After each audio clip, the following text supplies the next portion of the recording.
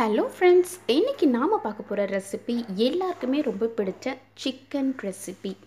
நம்மளில் பல பேருக்கு நான்வெஜ்ஜில் உங்களோட ஃபேவரட் என்ன அப்படின்னு கேட்ட உடனே சட்டுன்னு சிக்கன் அப்படின்னு சொல்கிறவங்க தான் பல பேர் இருப்பாங்க. அந்த சிக்கனில் 100 வகையான ரெசிபி நம்மளும் புதுசாக கண்டுபிடிச்சி செஞ்சு சாப்பிட்டுட்டு தான் இருக்கோம். ஆனாலும் எல்லாருக்குமே ஆல் டைம் ஃபேவரட்டான பெப்பர் சிக்கன் எப்படி செய்கிறதுன்னு நம்ம இப்போ பார்க்க போகிறோம். இந்த கோழி மிளகு பிரட்டல் வீட்டிலேயே அட்டகாசமான சுவையில் செய்யலாம். எப்படி செய்யலான்னு பார்க்கலாம் வாங்க. முதல்ல 1 டேபிள் ஸ்பூன் மிளகோட 1 ஸ்பூன் பெருஞ்சீரகம், இதை நம்ம பவுடராக அரைச்சிக்கலாம். இப்போ நம்ம அரைச்ச பவுடர் ரெடியாக இருக்குது. நான் இப்போ சொல்ல போகிற அளவு எல்லாமே 1 கிலோ சிக்கனுக்கான அளவு. 2 பச்சை மிளகாய் பெருசாக இருக்கிறதுனால, சின்னதாக இருந்ததுன்னா 3 எடுத்துக்கோங்க. 1 ஸ்பூன் கரம் மசாலா தூள், 1/2 ஸ்பூன் மஞ்சள் தூள், தாளிக்கிறதுக்கு 2 பிரிஞ்சி இலை, 1 இன்ச் பட்டை, 4-5 லவங்கம், 2 ஏலக்காய், 1 டேபிள் ஸ்பூன் அளவுக்கு இஞ்சி பூண்டு விழுது.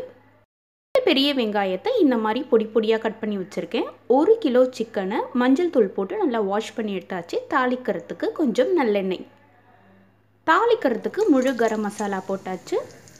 கூடவே 2 பச்சை மிளகாயும் சேர்த்தாச்சு. 2 பொடியாக நறுக்கிய வெங்காயம், அதையும் இதோடு சேர்த்து வதக்கிக்கோங்க. 1 டேபிள் ஸ்பூன் அளவுக்கு இஞ்சி பூண்டு விழுது, அதையும் இதோடு சேர்த்து பச்சை வாசனை போகிற அளவுக்கு நல்லா இதை வதக்கிக்கோங்க. 1/2 ஸ்பூன் மஞ்சள் தூள், நம்ம அரைச்சி வச்சுருக்க மிளகு பெருஞ்சீரக தூள், அதையும் இதோடு சேர்த்து நல்லா மிக்ஸ் பண்ணி எடுத்து நம்ம வாஷ் பண்ணி வச்சுருக்க 1 கிலோ சிக்கனையும் சேர்த்து இதை நல்லா கிளறி விட்டுக்கோங்க. மசாலா முழுசாக படுற அளவுக்கு நல்லா இதை மிக்ஸ் பண்ணி எடுத்துக்கோங்க.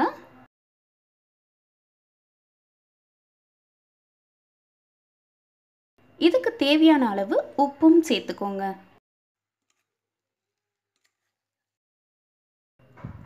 இப்போ இது எல்லாமே நல்லா ஒன்று சேர கலந்து விட்டுட்டு ஒரு லிட் போட்டு கவர் பண்ணிடலாம். இதை ஒரு 10 மினிட்ஸ் எந்த டிஸ்டர்பன்ஸும் பண்ணாமல், கொஞ்சம் கூட தண்ணி விடாமல் அப்படியே விட்டுடுங்க. 10 நிமிஷம் கழித்து இதை நம்ம ஓப்பன் பண்ணி பார்க்குறோம். சிக்கன் நல்லா வெந்து வந்துருச்சு. இதில் நம்ம கொஞ்சம் கூட தண்ணி ஆட் பண்ணலை. சிக்கன்லேருந்து வர தண்ணிலையும் அது முழுசாக வெந்துடும். இப்போ இதை நல்லா ஒன்று சேர கலந்து விட்டுக்கோங்க. ஹை ஃப்ளேமில் வச்சு 1 ஸ்பூன் கரம் மசாலா தூளை இதோடு கலந்து மிக்ஸ் பண்ணிங்கன்னா நம்மளுடைய அட்டகாசமான சுவையில் பெப்பர் சிக்கன் ரெடி ஆகிடும். ஃபைனலாக இதை கார்னிஷ் பண்ணுறதுக்காக மேலே பொடியாக நறுக்கிய கொத்தமல்லி, அதையும் இதோடு சேர்த்து தூவி இறக்குங்க. அவ்வளோதான், hot and spicy pepper chicken சூப்பராக தயாராகிடுச்சு.